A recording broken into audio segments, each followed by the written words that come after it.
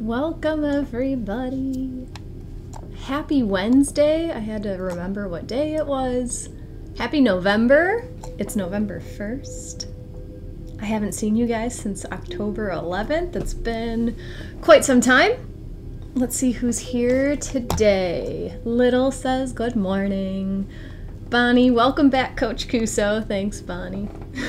Jackie says, greetings, lovely Jackie and friends. So nice to be back with Jackie. It's really nice to be back. I'm not gonna lie, I love being transparent on here. Today was the first time in a really long time that I was like nervous before going live. I think it's because it's just out of my routine. I haven't been here in quite some time. And I'm also trying this new thing. I'm just gonna tell you guys about it. So you guys know I talk about my TikTok all the time. I'm like really proud of it. And while I was away, I finally reached that threshold of 1,000 followers. So now I can go live on TikTok. So I'm streaming my TikTok live while I'm here on Insight Timer to hopefully bring more people from TikTok to Insight Timer. So I think that's also in my head, but it's really nice to be back here with you guys. Patty says, hi friends, so glad we're back. Eliza, hello. Jody, happy November, Jackie and friends from the Sea of Cortez in Mexico with a whale, 2 whales? Is that a shark and an island? I love it. I'll see you in a little bit, Jody. Welcome back, says Greg. Thanks, Greg.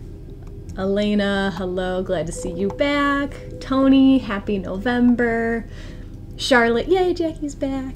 Christine, hey, Jackie and peeps. Debbie, welcome back. Yvonne, hello. Melinda, hello.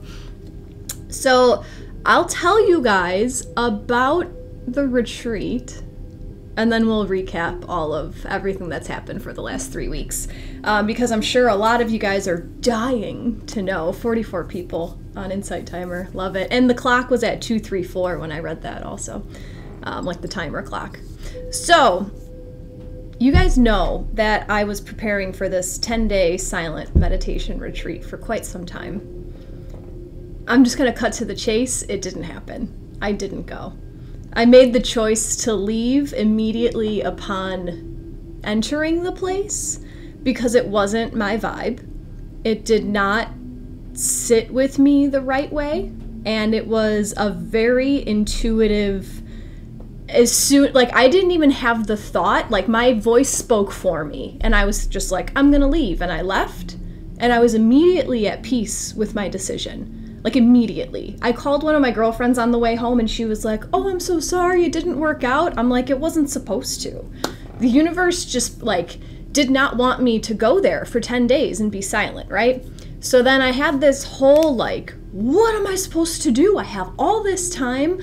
I just put this together right now. I got anxious because I had so much unscheduled time, and that felt really weird to me because I'm really good at like making my schedule. I'm really good at planning out my days. Okay, I'll be right here exactly at 8:15 a.m. 10 a.m. I'm here. And so I had 10 days of just So I went to go visit our friend Bonnie. I drove 7 hours to Cleveland to go visit Bonnie, and I stayed with her for a long weekend. And that was perfect because she happened to have a free weekend, which was just, everything always works out, right? And I was with Bonnie for the solar eclipse. I had a very huge revelation from that trip, just being out of my routine, you know? And then I came back and I pretended I was on vacation and I forced myself to not work, and I enjoyed my time and I followed my intuition and I followed my inspiration and what I wanted to do, and I just had a really great 10 days. So sorry to let you guys down that I didn't actually go to the Vipassana retreat, but I'm a firm believer of everything happens for a reason. So that's it. That's my experience. Julie, thank you for being vulnerable. Greg says, whoa. Good morning, Christine. April, oh, that is so wild. I couldn't feel you there. That is wild. That's really interesting. That's really interesting. And actually that girlfriend that I called on my way home, she told me before I left, she's like, I just know you're not going to stay the whole time. And I feel like Bonnie said something similar too. She just knew I wasn't going to stay the whole time. And they told me that before I went.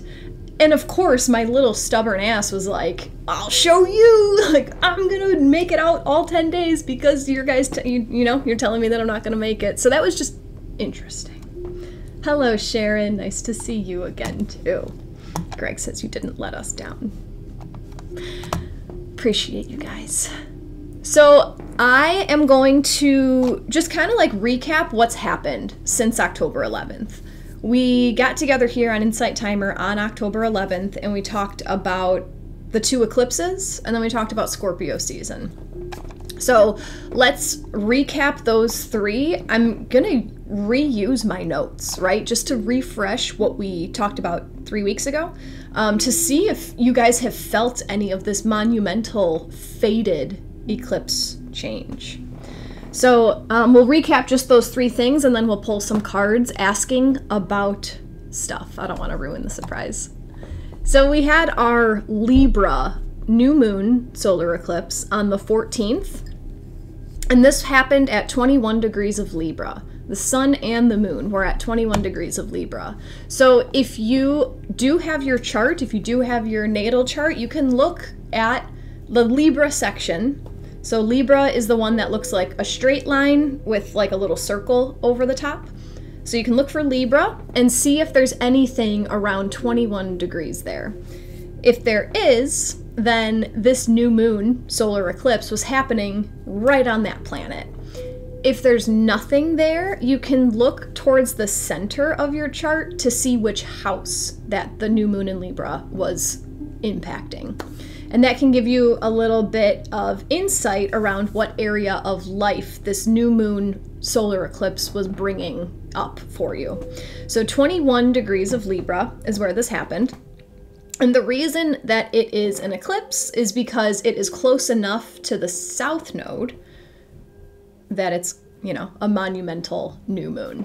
So the south node of the moon represents karma that's ready to be released. So it is kind of opposite and backwards to have a new moon on the south node. It's a little counterintuitive. But I described this as like a fresh new beginning with the new moon in regards to letting go of your old karmic debt. So shadow side of Libra is what we're focusing on when it comes to the south node in Libra. The shadow side is people pleasing. Keeping the peace to your own detriment. Shadow side of Libra can also look like having trouble making decisions and being indecisive.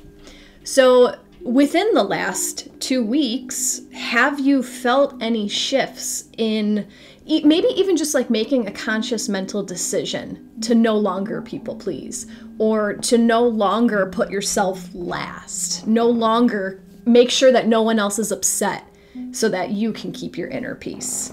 Elena says yes. Yeah. On a personal note, this eclipse, the new moon happened a couple degrees away from my moon, and the full moon happened 1 degree away from my sun. So for me, this is a really personal eclipse season. And I'm trying not to make this like all about that, but I had a huge, like, a day or two after the solar eclipse, I was like, I know exactly what my new beginning is. Personally, I'm going through this whole restructuring of masculine energy and feminine energy, what they are, what is the difference, where do I fall within the two. Bonnie says that thing about don't meet your heroes, BS, spend a weekend with your hero, it's magical. Bonnie, thanks. Sharon says, that's me, indecisive. This new moon has helped, it's helped you have an opportunity to start letting go of those indecisive qualities, right? Especially with the North Node in Aries, you need to do it your way. Christine says, bingo. Melinda, definitely. Carrie, I was miserable at my job, but stayed there for stability. I finally resigned on Monday. That's so exciting, Carrie. That's super scary. That can be scary and enthralling at the same time. But you know that you're you're rocking the boat on purpose. Because, right, Libra wants to remain balanced. Libra wants it to be equal on both sides. I have my money, I have my time. When you throw it off balance, it's going to be uncomfortable for a little bit, but then you get to bring it back into perfect harmonic balance and not just this going with the flow. It's comfortable, it's stable, I'm just going to keep it here. So that's super exciting, Carrie. Patty, oh gosh, oh my God, just Sunday I decided that after 67 years of putting others first, it was time to make my happiness my priority. Congratulations, Patty. That's huge. That is so exciting. So exciting. I can't imagine how much of a weight off of your shoulders that feels. Happy North Node in Aries, my darling. Karen says, yay, Carrie. Good for you. Melissa, hello. Welcome back. Thanks, Melissa. Bonnie and Christine are clapping for you, Patty. This solar eclipse that happened 2 weeks ago, and I guess the reason I'm still talking about this is because eclipses take 6 months or so to unfold and transpire, and their effects last for a really long time. So it's not like, you know, a regular new moon where you set your intention, then you wait for the full moon for it to manifest. These solar eclipses can last and last and last. So we're not beating a dead horse here. But this new moon, the one that just happened on October 14th, it gives us an opportunity to affirm and intend to practice the higher expression of the Libra energies. So, like Patty and Carrie are describing, that inner peace, bringing to balance the relationship that you have with all parts of yourself. Right? Carrie needed to step up that independence, right? And Patty as well, stepping up that part of yourself, saying that I deserve better. I'm going to put this a little bit higher on a pedestal, and I'm going to put, you know, it's not mean to put other people lower than you, as long as it's not to their detriment, right? As long as you're not like stealing their resources to put yourself higher. Like you're the main character in your story. You get to put yourself first.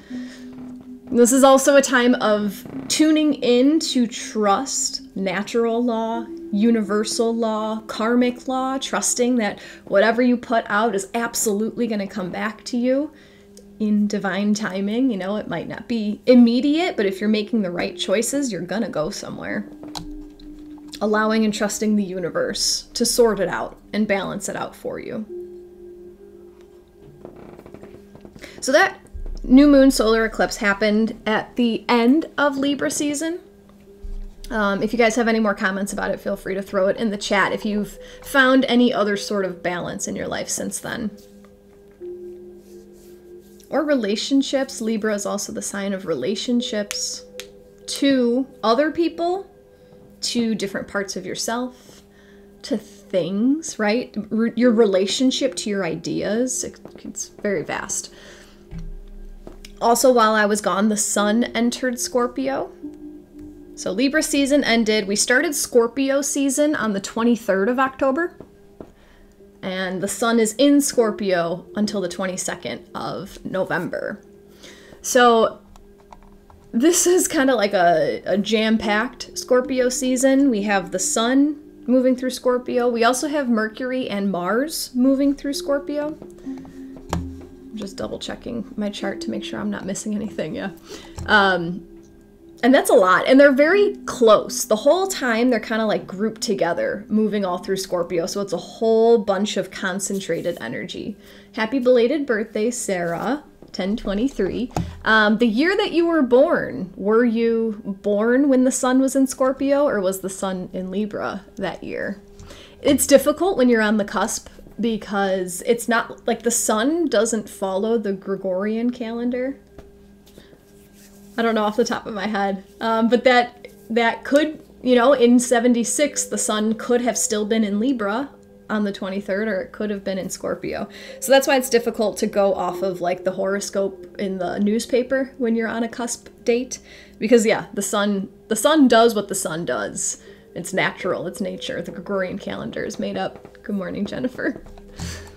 So we have the sun, Mercury, and Mars right now moving through Scorpio.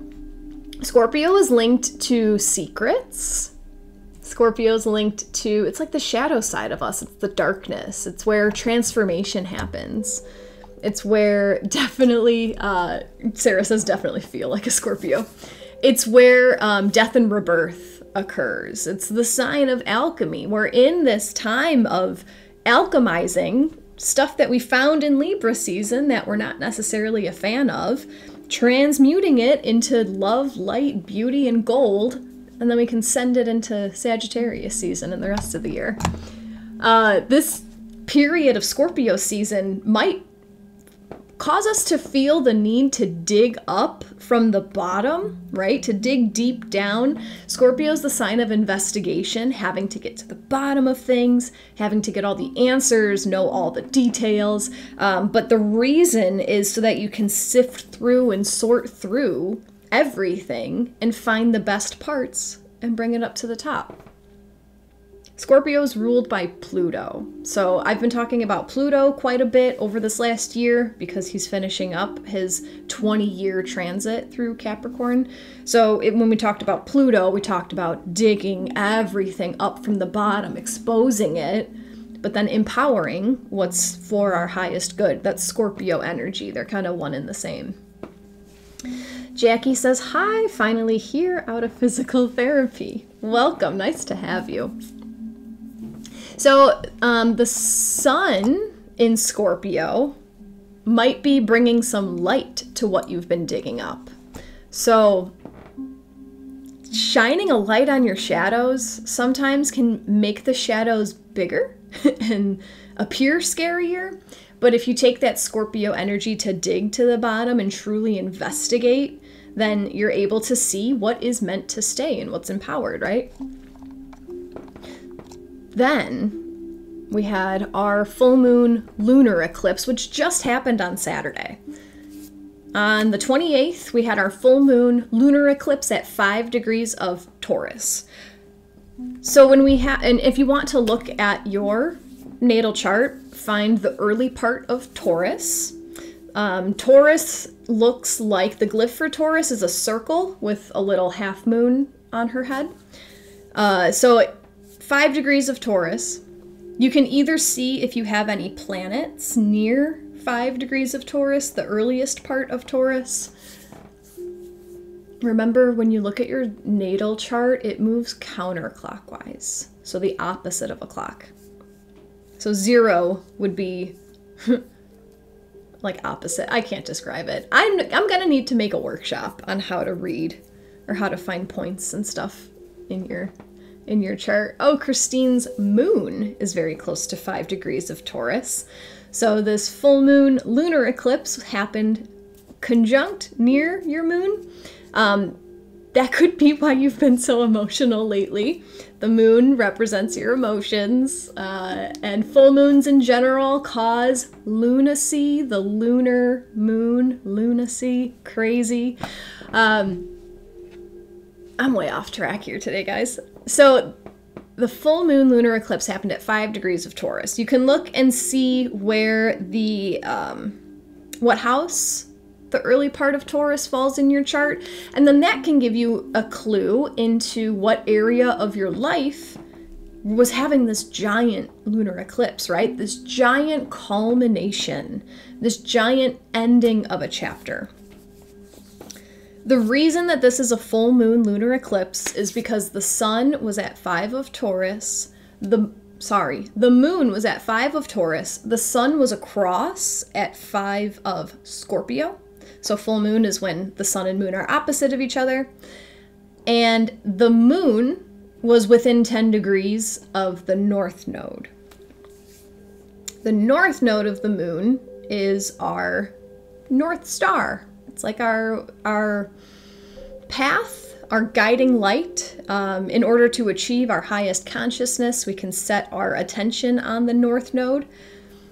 This was a Taurus Scorpio lunar eclipse, but the north node is a little bit behind at 24 degrees of Aries.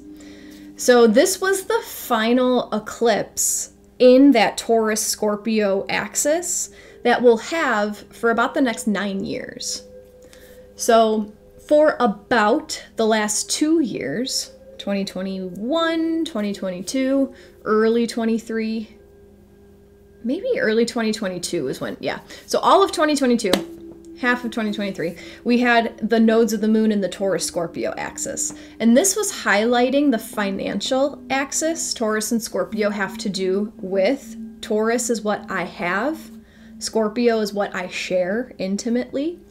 So this full moon lunar eclipse was a big celebration, culmination, celebrating what you've learned for the last year and a half, specifically around themes of safety and security, Taurus, utilizing your skills, Taurus, gathering and using resources, Taurus. I'm trying to reflect on how that lunar eclipse transpired for me. That day was our Halloween party that we have every year, and it's like my favorite time, right? I love my house vomits Halloween every year. There's like no dead space on the walls. There's Halloween decorations everywhere. I have this awesome playlist that I make and I play even when like trick-or-treaters are here, and we have lights going everywhere. But this year, because of my retreat that I thought I was going to be gone for 10 days, I just kind of like turned off Halloween and threw it away. So we did like a bogus party. We did like bogus decorations and stuff. And the morning and afternoon, as we were setting up for the party on the 28th, the day of this lunar eclipse, I was just so bummed out. I just so didn't want to have the party. I didn't want to be in the company of people. I just didn't want to do any of it. And it was very, ugh. But then I went with the flow, and then my good friend came towards the end of the party, and it was all good. But that's what I got from this lunar eclipse. But the days afterwards, as I was just reading about like utilizing your skills, gathering and using resources, I just purchased a course that I wasn't going to purchase. It was more expensive than it was more money than I've ever spent on a course, but there's something about this one, I'm like, this has something for me. And I feel like that is an eclipse moment for me, because eclipses can last for so long. So if there is something, you know what, investments, that's very Taurus Scorpio. If there's something that you've chose to invest resources in lately, not necessarily money, right? Time can be a resource. Investing time to learn a skill or to utilize a skill, that's very Taurus Scorpio. Investing in another person, investing energy and trust into another person. If there's something that's starting now, and give yourself like a month around that event. So like late September through late November. If there's something that you're investing in, I advise you to check in 6 months. Check in at the end of April next year and see how that investment has transformed your life, especially around whatever house this full moon happened in for you. So wherever this, Maggie, the full moon happened at 5 degrees of Taurus, just this past Saturday. So if you look to see what house 5 degrees of Taurus is in your chart, maybe at the end of April, you can check back on that area of your life and see how much has changed since October, which I think is pretty cool. Greg, this happened in your first house with no planets. It's okay that there's no planets, but the first house is the house of self. It's the personality. It's the ego. It's how you view yourself. This could be physically as well, so how you look. Karen says, Scorpio sun and moon here. My birthday was on Monday. Happy belated birthday, Karen. So, okay, that's right. I wanted to tell you guys a story about something that transpired with Insight Timer right around this eclipse season on the Scorpio-Taurus axis. So we talked about the Scorpio-Taurus axis being the financial axis. Taurus is what you earn. Scorpio is what you share. the timing of this is just, it proves astrology, right? Like there's no coincidences. So on the 23rd, 5 days before the eclipse, we got an email from Insight Timer. I'm assuming all the teachers, right? I got an email from Insight Timer. And this is where they told us that Apple is now demanding 30% of the teacher donations. If you guys have been on Insight Timer for a while, you know that this was a whole kind of hoopla. I don't know how long ago. I don't remember when this all shifted, but teachers were getting like 50% of their total donations. And it was a big uproar. So then Insight Timer like tweaked a whole bunch of stuff, and they worked with the companies and they did all this stuff so that we could get 100% of our donations. And it was awesome and it felt great. And then on the 23rd, now Insight Timer is informing us that Apple is demanding 30% of all teacher donations that come through the live event. Why? Because the live event is considered a digital service. So I just think that this is so interesting that it's happening right at the end of this Taurus-Scorpio nodal axis that's been active for about 1.5 years. This felt very like culminating, right? Like we gave you 100%, but now we have to hold on to what is rightfully ours in their eyes, right? I'm not saying anyone's right or anyone's wrong. This is just objectively what happened, right? So what is mine versus what is ours? How much of, technology am I actually utilizing when I come on here? If the platform didn't exist, I wouldn't be able to do what I'm doing. Is 30% a fair number? It's just throwing out all of these qualms. You guys know I don't have the biggest vocabulary. It's throwing out all of these variables around like, what is mine, right? Taurus, mine. Or what is ours, Scorpio? What is meant to be shared?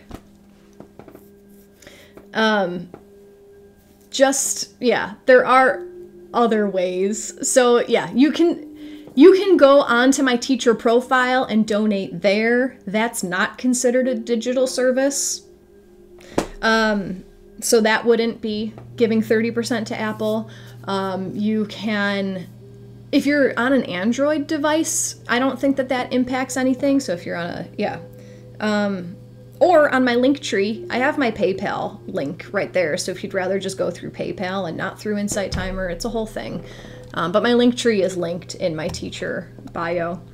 Yeah, here we go. Like somebody, I'm gonna read all these comments. If payments go through Apple, right? There's other ways. Apple really needs it. Karen's okay. We can wait to donate, and you'll get the full amount if you donate through my teacher profile. So instead of donating in the live, if you donate through the teacher profile, that's like a workaround, because then, so I guess the reason Apple wants the payment is because it's a digital service. It's a live event. It's using the iOS, the Apple operating system, to watch this service, right? So I get where they're coming from. Suzanne, I woke up in the middle of the next night, and the moon was streaming straight down through the skylight. I said hello, then went back to bed. It was cold, but I opened the window and can hear the coyotes howling to the moon. That's so special, Suzanne. I love that. I often say hello to the moon. I'll say, hello, Luna. Insight used to only take 20% to support running. Yeah, Insight was taking 20 and then Apple was taking 30. So I would get 50% of whatever you guys gave. Greg says, I don't mind the charge. Apple hosts the whole thing. Their employees deserve the energy exchange too. I see both sides, right? So here's the Libra South Node coming in. My moon's in Libra, so I guess this is one of my downfalls, is I can clearly see your point and I can see your point and I cannot make a freaking decision about it. That's one of my downfalls. I see it clearly from both sides. Apple realized how gorgeous and lucrative spiritual life is. Good morning, Katie. Sarah says, thank you for how you framed it as neutral. There is a lot of complexity to these issues.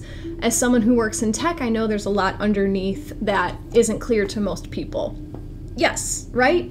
And here is me practicing what I preach. Nothing is good or bad. This isn't a good thing, right? This isn't a bad thing. These are our facts. What are we going to do with it? How are we going to choose to utilize it, right? If you value what Apple is doing at 30% of your donation to me, donate through the live. If you even want to donate, right? If you don't value what Apple is doing, or if you don't agree with what Apple is doing, go through the teacher profile. There's options, you know? Jackie says, so Insight Timer uses Apple to host their services. Seems Insight Timer would be big enough to host it themselves. I don't think I understand this. Neither do I. I don't understand it. Yeah, I don't know what it takes to host a live event like this. I don't know, you know, I don't know all the streaming services available. I don't know who else can host it. Because Insight is huge and they want part of the cake. We can tell Apple to just sit and meditate. Again, though, it's not, and I'm not taking sides, right? I don't think Apple is right. I don't think Insight Timer is right. I don't even know when I'm right. But can you blame them for wanting to capitalize on something, right? Isn't that what an investment is? Is giving your service to a place where you can also benefit, right? Apple is giving their streaming service to a place where they're able to get some energy exchange out of it. It's just a whole thing. Sarah says, when I donate, it's for the teacher. I pay Apple enough when I buy their products. Bonnie says that's because both sides can be simultaneously valid. Yeah, it's like a blessing and a curse. I like the way you put that, Karen. She says, so glad you told us so we can do what feels right to us. Oh, Bonnie, yeah. I think for me it's about users not realizing the fee. If it's obvious, that would be better. Sure. Sure. And I guess there's a little bit of my responsibility as a teacher on Insight Timer to communicate this to you guys, which I try to do unbiasedly. Apple only supports billing and a platform for an Insight designed app, but Insight is aiming that way. Interesting. Happy to give Insight Timer a little cut. This is a huge platform, but I thought that's what my membership is for. Yeah. 30% is only if you're donating with an Apple product, right, Katie? And Greg, right, it'll all change again someday, right? Nothing's ever permanent, so that's the whole thing.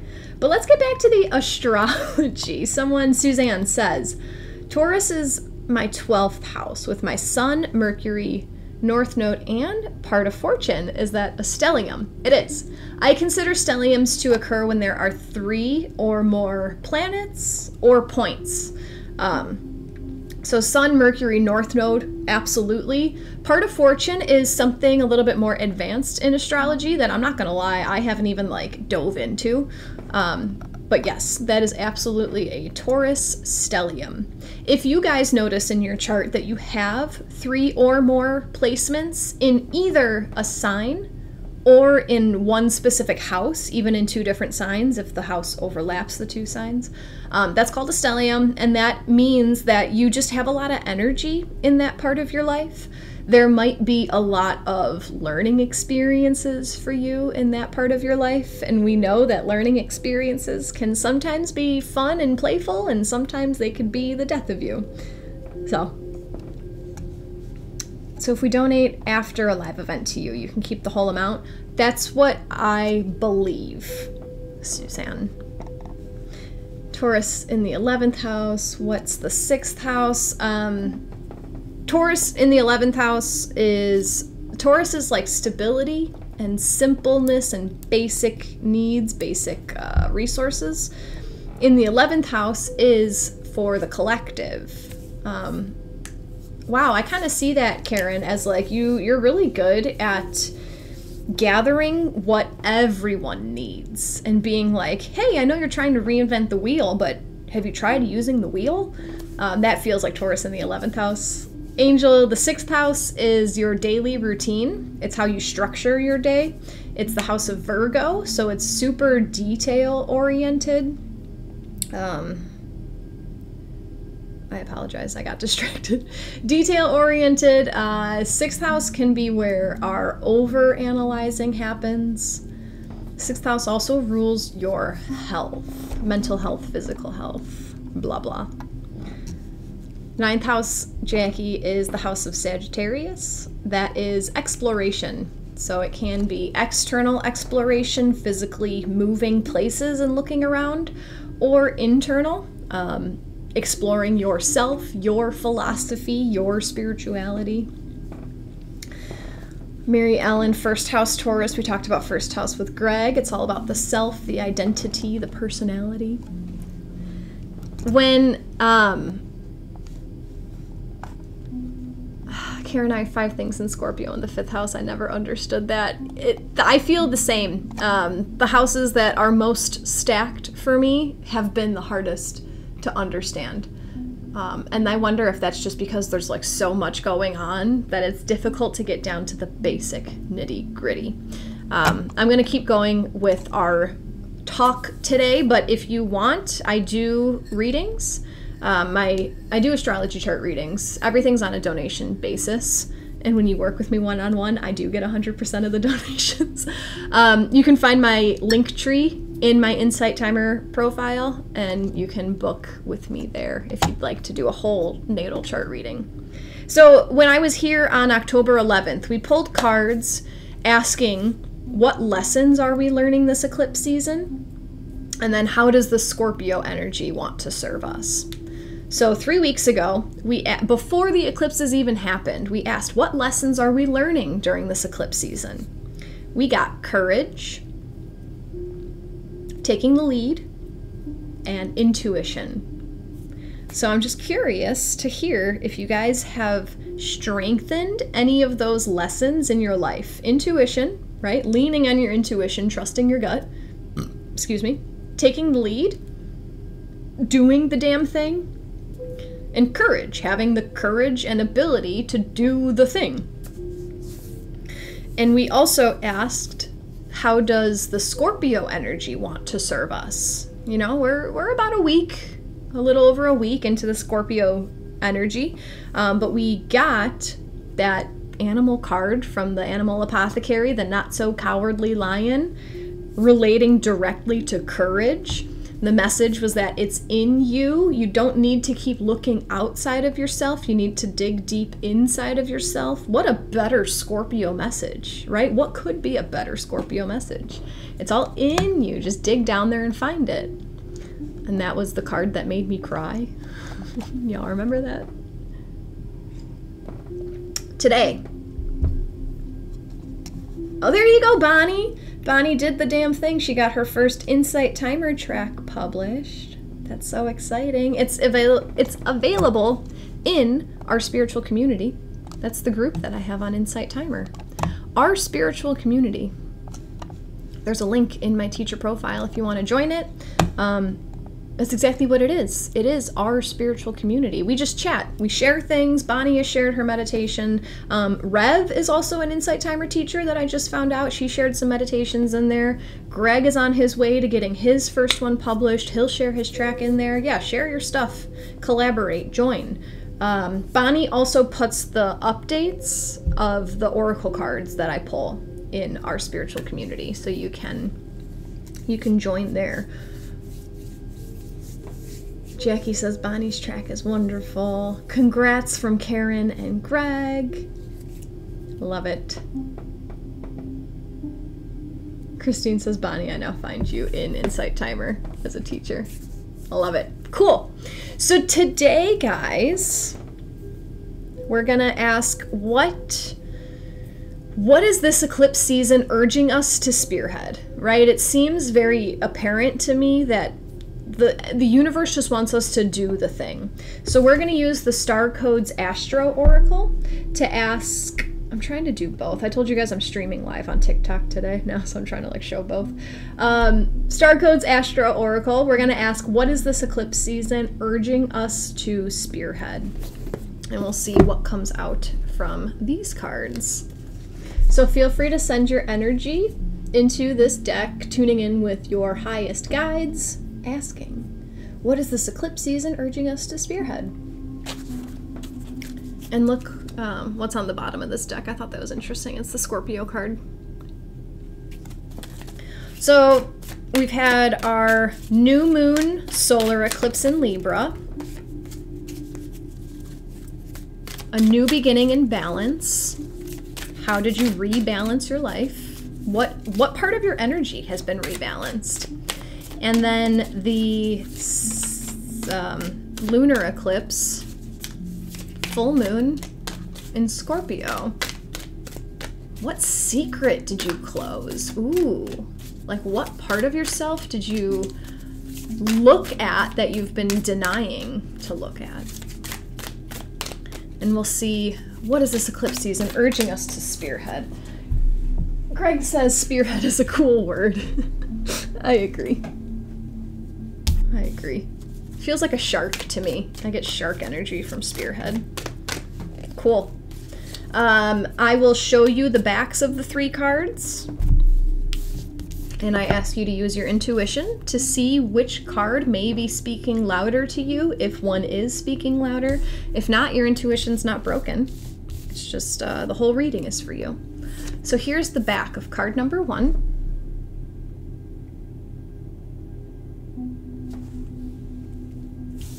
The back of card number 2.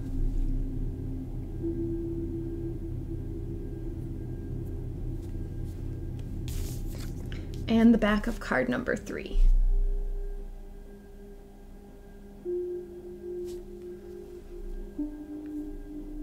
Let us know which card or cards are calling out to you today. And I'll show them one more time, just in case. Lucy just got here, but in time for the cards. Love it. The back of card number 1.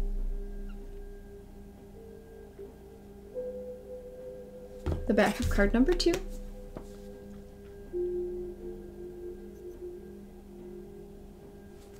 And the back of card number 3. Elena asks, what house system do you use or recommend? I recommend you use your intuition. I know that that like irks me every time someone says that. I use Placidus. I use Placidus. But play around with stuff. If other things speak louder to you, use it.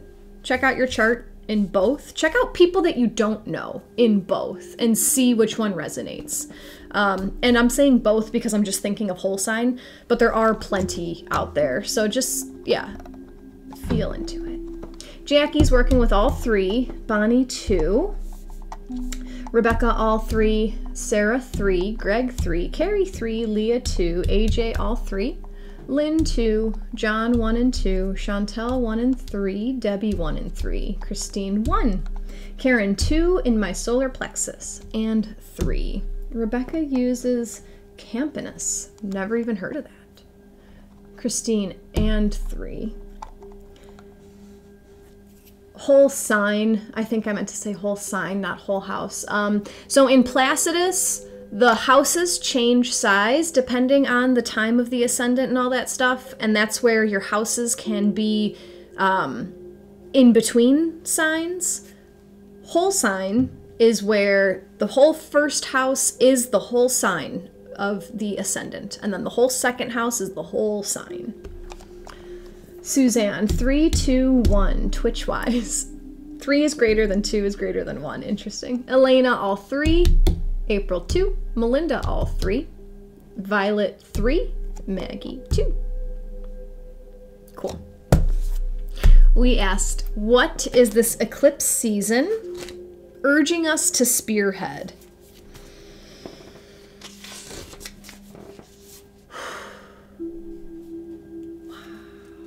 I just glanced down at the cards. This is going to be a really cool one. Very, very cool one. I already see how it's all coming together. All right, card number 1. We are being urged to spearhead our 7th house, which pertains to relationship. This is the house ruled by Libra, by the way. So I'm already feeling the October 14th connection to this right here.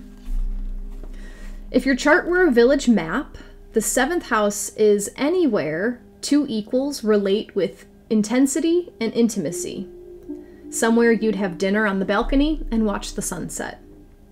It is concerned with how other equals come into your life and how you interact with them. It includes marriage and open warfare, business partners, legal issues, key consultants, and advisors. Nurture your relationships rather than test them. Consider each partnership to be a tree you plant. That seed may have its new moon in Libra, planting seeds. That seed may have been planted in the 5th house with an idea or a twinkle in the eye. Now you have a sapling with potential.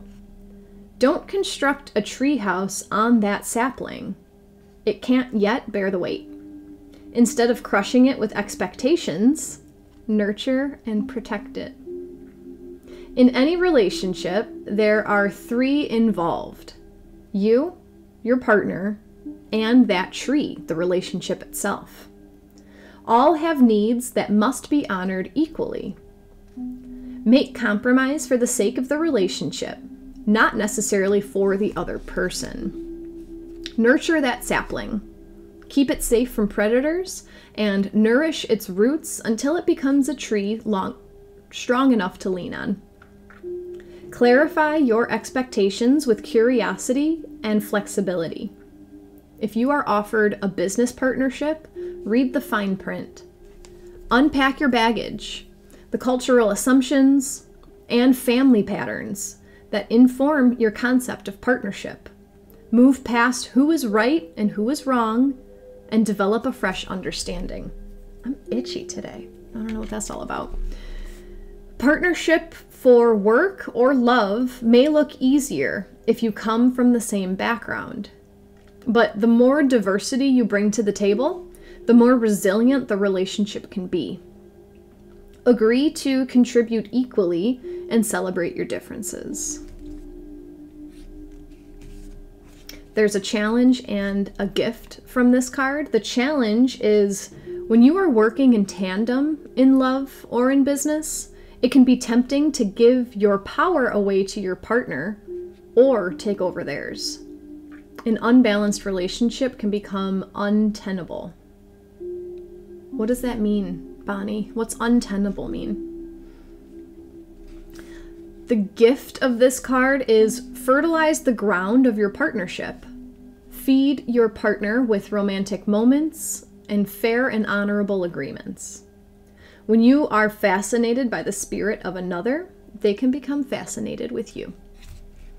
Untenable, can't hold on to it. So an unbalanced relationship can become untenable. Thank you for your vocabulary, Bonnie. So what are we being urged to spearhead this whole eclipse season? Our relationships. Nurturing our relationships instead of blaming that person for being wrong.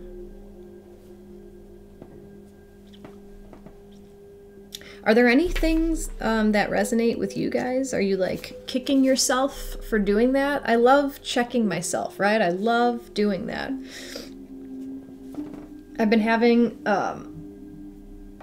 a lot of relationship talks with my husband lately. I told you guys, from this eclipse season, I'm rebalancing masculine feminine, right? So I'm trying to step more into my feminine, but I don't even know what that means. I don't know what that looks like because it's so strong in my masculine for a long time in my life. So there have been a lot of conversations back and forth in the relationship of my marriage. And it is so much more productive when we keep the relationship at like the main focus, and it's not my needs or his needs that are like the most important. It's our relationship that is the most important. So I'll just throw that out there. Chantel says, wow, definitely my card, having several relationship challenges lately, and I had a dream with a treehouse in it.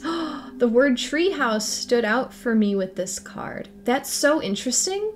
And I'm glad you said that because there is, I had a reading actually a while ago about my husband and other things, and a treehouse was prevalent in that. And I didn't even realize that until you said that. Thanks, Chantel. That's really cool. Sarah resonates looking at my expectations in relationships, seeing where there are a lot of unstated assumptions. I like that. It is difficult because in any relationship, right? Romantic, business, even with yourself, this can apply, but romantic relationships, business relationships, friendships even, one-on-one friendships, you don't come from the same background.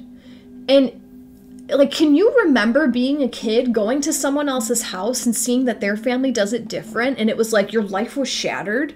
Like, you guys don't use a spoon to put jelly on your peanut butter and jelly, you use knives? What's wrong with you? Why do you do it different? You know, when you're a child, it's life-shattering because it's the first time you've seen it. But then you grow up and you start to like see all these different people in the world, and you just kind of notice like, oh, they're different than I am. You know, they don't do it the same way that I do.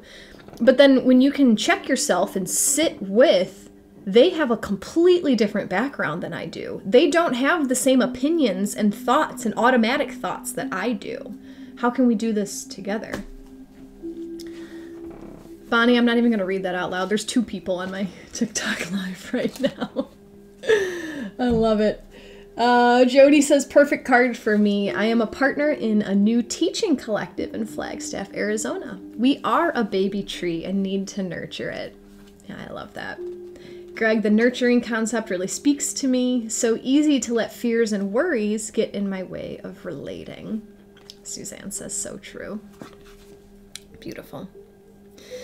All right, card number 2. What is this eclipse season urging us to spearhead? It is card number 36, the midheaven. And this is the pinnacle. The midheaven contains clues about how your family trained you to be visible in the world, your relationship to other people's authority, and how you step into your own personal authority. It describes the future mountaintop, the pinnacle of your work in the world. The midheaven is the highest point of the chart, where the sun would be at midday. This most public, visible point of the chart acts like the flagpole on top of your personal castle. Inventory your professional reputation and ask what you can do to strengthen it. Update your website. Look at your definition of success and make sure it is your own, it actually makes you happy, and is not one that you have inherited from your family or your mentors. Think about the training you've received from these authorities and notice where it still serves you and where you need to release their preconceptions and step into something bigger. You may need to go back to hidden dreams or reawaken an ambition that may not make sense to anyone else. If you choose not to seek your sense of accomplishment as reflected in the outside world, the midheaven can speak of a quieter sense of personal authority. This is your life. Define the mountaintop for yourself. Take a next step in that direction. The challenge for this card? Traditions, other people's expectations, or your family history can be complementary to your idea of your own potential, or they may be hurdles to overcome as you find your true path. Gift of this card? Underneath all worldly sense of ambition is a soul's longing to live out its potential. Listen to the call. This is a redefining of what success looks like to you. And what I'm feeling right now is a lot of like dreams that you all have about how you want to show up in the world, the gift that you want to share. And then you have that little automatic voice in the background that might have been your parents, it might have been your teachers, it might have been your coaches, it might have been like someone that you looked up to.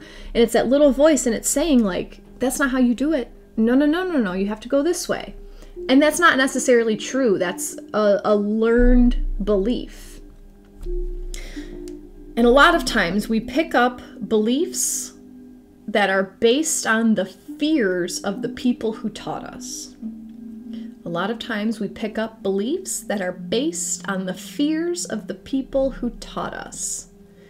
It's not good or bad, right? Everything just is. Everyone gets messed up by their parents for one reason or another, and everyone's gonna mess up their kids if they have them, and it's just a whole learning experience. But what I've specifically been learning for a long time that I would love to share with you is that the road to success is not how you're taught. It's actually breaking the mold that is what brings you success. Following the path, following the steps that the world has told you that's how you become successful. It's not. It's not. And the only way to figure it out is to do it yourself. Like, I really don't like giving that advice, but it is the true advice. You have to face your own fears. You have to put your questionable mind aside and do what your soul wants to do. That's how you're going to reach your pinnacle, is by following your soul calling, not by following what other people have prescribed to be your soul calling. And it can be difficult too, because those beliefs can be so ingrained. Like, I'm not gonna lie, I don't know what I want out of my business. I'm still trying to figure out what my goal is for myself. You know, it's really easy for me to say, like, I want to help people learn this, and I want to see people grow and change in this way. But like, I have no idea what I'm reaching for myself. I don't have a number in mind. I don't have like a house in mind, you know? And that's because I know that what I've been taught is not in alignment with me, and I'm still finding my alignment, if that makes sense. Suzanne says this really resonates. Have been visiting and chatting with a lot of family lately, thinking about everyone's different conceptions of success. Yes, there is no one definition of what success is. And we are going to run over the hour today, just letting you guys know. I have one more card in this spread, and then I'm going to pull a card from another deck as well, so bear with me for maybe 10-15 minutes. Violet says, that's amazing. Heard a Brene Brown podcast this morning that said the same thing. Sometimes it helps me to get clear on my thoughts when I write stuff down. It helps me get it out of my brain and onto concrete. So it might, if this resonates with you, it might be a good practice to write down how the people around you, the people who raised you, might define success, what they see as successful, and sit with each point for a solid 30 seconds to a minute. Sit with it, gaze at it, feel it, and ask, like, is that what I think is success? Christine, oh wow, this is my card. Mind blown, I love it. Suzanne, how best to be me, not what others think it should be. Yep. April, oh my, I have been in this for 6 days about my business here in Japan and feeling a huge pull. Step up or step onto the other calling path. Oh my God. Maybe card 3 can bring you some alleviation to that question. What else is this eclipse season urging us to spearhead? Hi, Rachel, welcome. Here's card number 3 for today. It is number 39, the first house. And this is the card of arrival. The first house describes how you enter the world, your first impressions, and the birth of your journey of self-discovery. If your chart were a village map, the first house would be the gateway and information center. Planets in the first house are just about to rise over the eastern horizon, where the sun would be just before dawn, so we feel them strongly. Take responsibility for how you are perceived. As you walk in the door, assess what you lead with, what your mannerisms, appearance, and signals say. Notice if you lead with charm or prickly defenses, with your mind or your heart, or whether you are versatile, changing your approach to fit the circumstance. Investigate how this first impression affects your identity and interactions. People read what you put out, whether you are acting as a business, as a person, or as a couple. And it's up to you to ensure that how you present yourself matches your intention. If you feel misunderstood, look for a misperception, yours or theirs, underneath any tension, and see what can be done to clear this lens. If you strive to be invisible, neutral, or enjoy an air of mystery and play your cards close to the chest, it becomes easier for others to project their assumptions onto you. Consider becoming more transparent and letting your inner worth shine. The first house can also bring with it a surge of temper or other strong emotion that rushes to your head like mercury in a hot thermometer. If this happens, bring your awareness back down to your feet. This metaphor also applies to a business or a project. Leadership may be too strong, and attention needs to be brought back to the boots on the ground. The challenge of this card: you are challenged to see beyond the shallowness of appearances, see behind smoke screens, and take responsibility for how you are perceived. The gift of this first house card: evaluate how you interact with the world as the beginning of a journey of self-discovery. This card brings up a lot, but the strongest message that kept popping in is fake it till you make it. I heard that the first time it sunk in is when I was in student teaching. I went into that experience with so much self-doubt. I would see the other teachers who were, they were tenured. They had to be tenured to be to be hosting me, right? So they had been doing it for 10, 20 years. They had so much experience. They were so good. I was just a student. I was just a college student. And the one teacher told me, just fake it till you make it. And I took it to heart, and it gave me the because she saw it in me, right? Like if you're pulled to do something, you can do it. It's just your mind and your perception of yourself that talks you out of it. You're completely capable of doing anything, right? They tell you that when you're a kid. I still believe it. You are 100% capable of doing anything that you want to. Fake it till you make it. What energy are you putting out, right? If you're putting out this like shy, I don't know if I'm good at this, so I'm going to try my best. Okay, I'm just trying. I'm doing it for the first time. If you put that out, what do you think people are going to get from you? They're unsure. They're not confident. They don't know what they're doing. Should I trust them? And there's a fine line of being overly like confident, but like show some confidence. Say like, I know what I'm doing. I have a good lesson. I'm going to come here. I'm going to teach it. I'm going to do my thing. I got this. This is how I do it. Take it or leave it. Yeah, I've been doing that and it works. So if that's where your holdup is, am I good enough for this? Can I really do this? Do I really have what it takes? Pretend you do, and then suddenly you do. That's literally how it works. Surprise.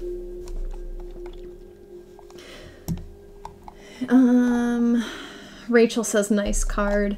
Jackie says, Bonnie, this your stag. That is interesting.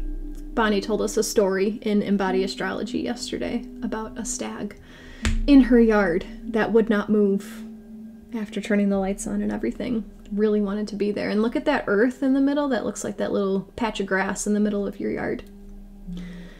April says, oh, Jackie, thank you. Intuiting this third card being a possible input. Brilliant. Oh, bingo.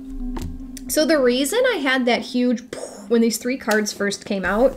Okay, what is the eclipse season urging us to spearhead?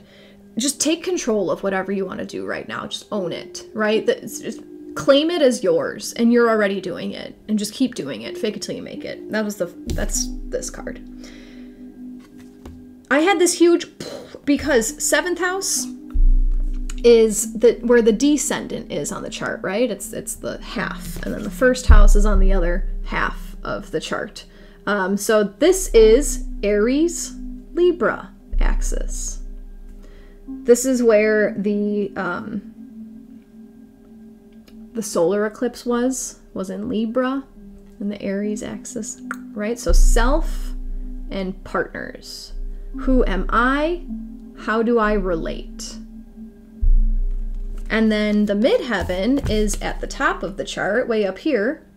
So it's almost like this spread is telling us that like you have to figure out who you are to bring your highest self to the relationship so that you can excel and like put out whatever you desire into the universe to leave your legacy. The midheaven represents like what kind of legacy you're going to leave behind, what you're going to be known for.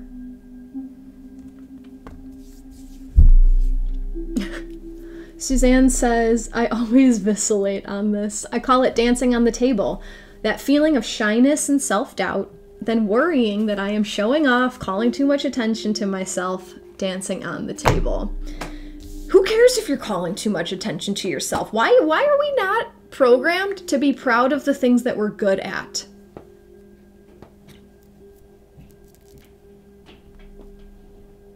I'm trying to think of an example. I mean, I have to make this personal, right? First house, I have to make this personal. I know a lot of you guys have been following me for a long time, and the comments that I see come through on Insight Timer show me that you value what I'm putting out there. I'm dancing on the table right now. I know that I'm good at reading oracle cards. I literally, like, I'm not trying to like intuit and sit here and be like, ooh, 7th house means this and that. I'm reading what the author wrote for me, right? Like I'm using someone else's work. I'm reading it to you.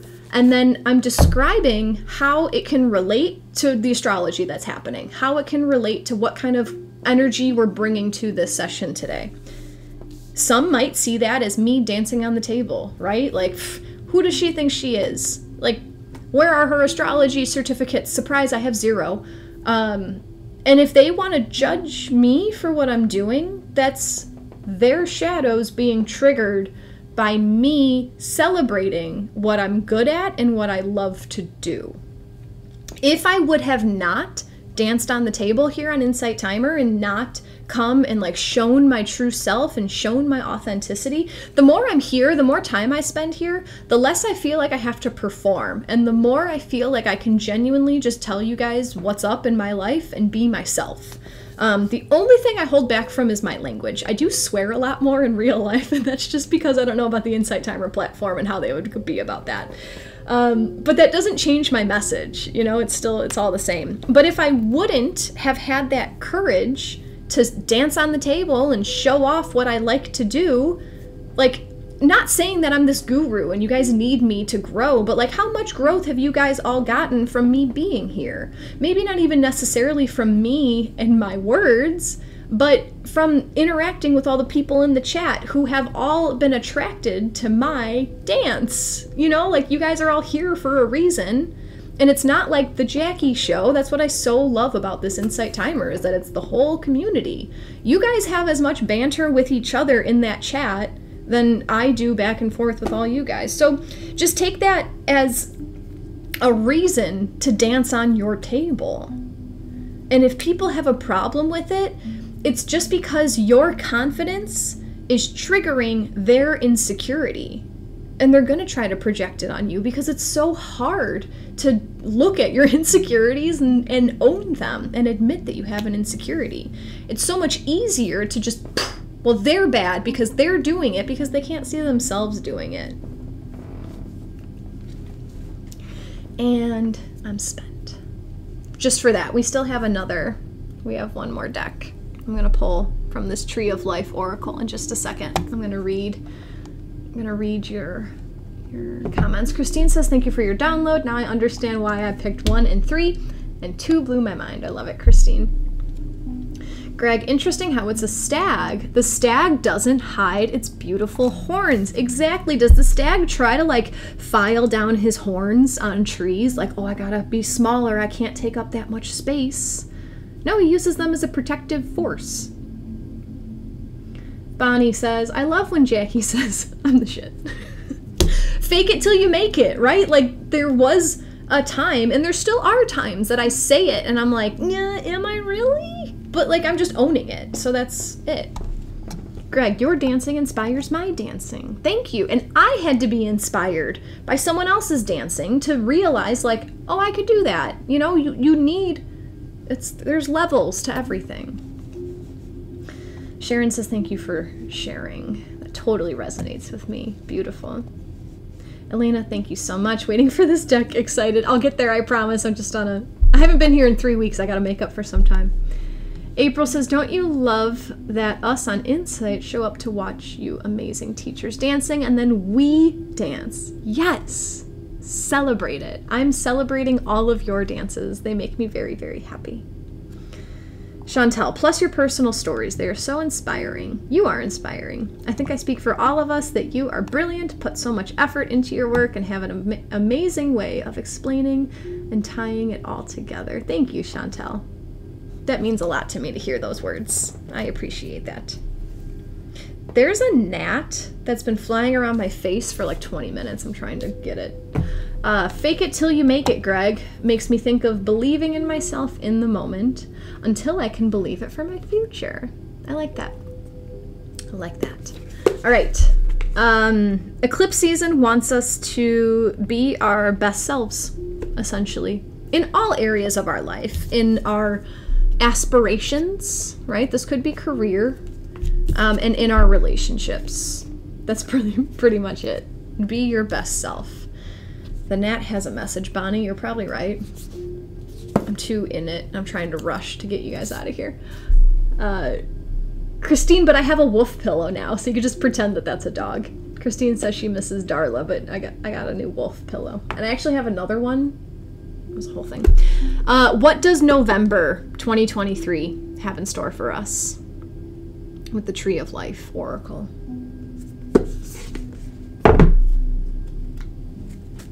Feel free to send your energy into this deck. Sarah says, I've been reading tarot since '94 and I still feel like an imposter. I've been on the verge of dancing on the table for years, literally years. It is all because of my mother and the fears she imposed on me. Thank you for all of this insightfulness today, everyone. Thank you for tying it all together, right? Wasn't it the Midheaven card that was telling us about check what your definition of success has to do with how you were raised? You don't have to hang on to the fears that you were raised with. You get to clear them. You're allowed to clear them.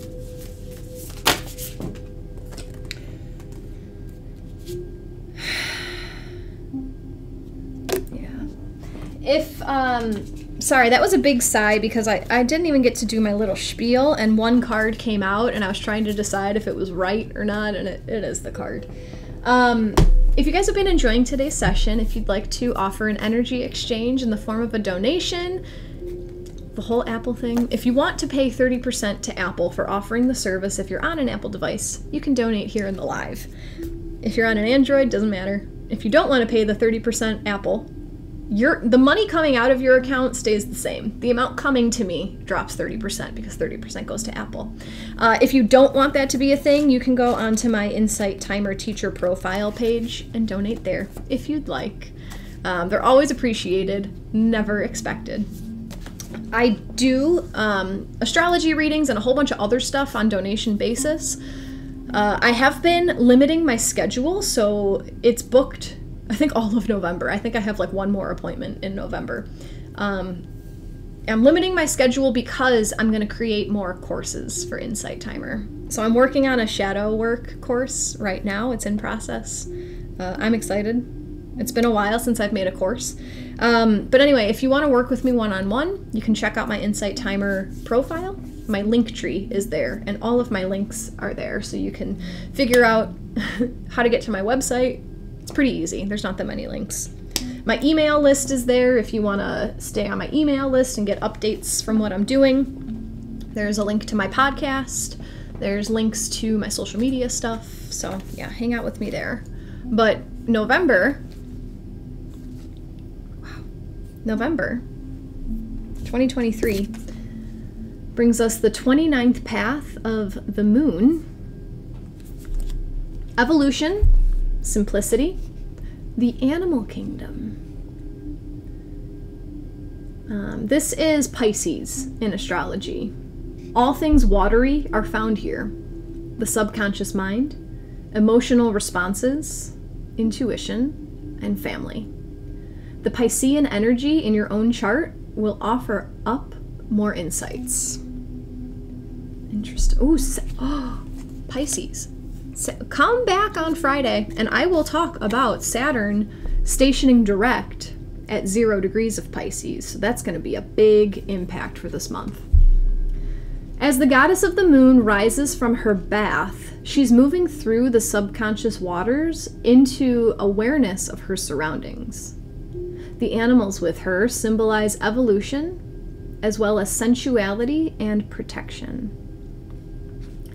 We all evolve, at least we'd like to think so, and we do it in many ways, emotionally, physically, and as a species. It's how we survive. Are you surviving or thriving? Are you heading in the direction you want to be heading in? And if not, what does your intuitive mind tell you needs to evolve? The moon's governship over family matters could suggest a family situation needs your attention now. Is it a question of offering support or asking for it? Water and the moon are both instruments that unlock your ability to see through the veil. So your awareness of the astral worlds, scrying techniques, and intuitive knowing may be increasing and could be worthy of further exploration at this time. Excuse me. Ask yourself what subconscious patterning is stopping you from receiving things you need and desire. What do you want? If it's a huge bath and a wolf, that's so me, then double joy. You're able to see the future you. You're able to see the future you. For now, focus on moving toward whatever you feel is you're here to do, without losing sight of the small everyday tasks and blessings that will get you there. Debbie, the moon, well, we talked about the solar eclipse on October 14th. That was at 21 of Libra. And then we talked about the lunar eclipse on October 28th. That was at 5 of Taurus. So this gives us an activation for this card. It says the ebb and flow of the moon can help you chart the small changes you need to make. A moon diary or journal will help you make the most of her cyclic nature and offer a map for change. What does November 2023 have in store for us? Understanding your intuition. That's what I'm getting from this. Understanding your intuition and feeling into the cyclic nature of how life works. And this is actually affirming that class that I just purchased before this workshop that I just purchased. It's about a whole cyclic thing that I'm not going to go into detail about because I don't understand just yet. It's interesting that the moon comes out at the start of November asking about November because, like I said, Saturn is currently retrograde through Pisces. So Saturn's moving backwards, asking us to review our spiritual structures. Saturn structure, Pisces woo-woo. Saturn started his retrograde on June 17th. So it's been quite some time. We've been in this time of reflecting on your spiritual practices. Am I doing, the right thing? Am I doing what brings me joy? Am I doing what I've been taught to do? Or am I doing what feels right to me? So it's interesting that the month of November is this huge, intuitive, Pisces, magical, mystical, poetic month.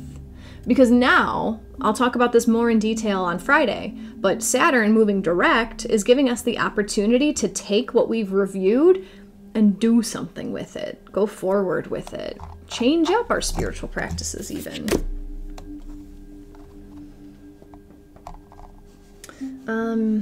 Thank you, Debbie. April, I feel so moved in every way. Likewise.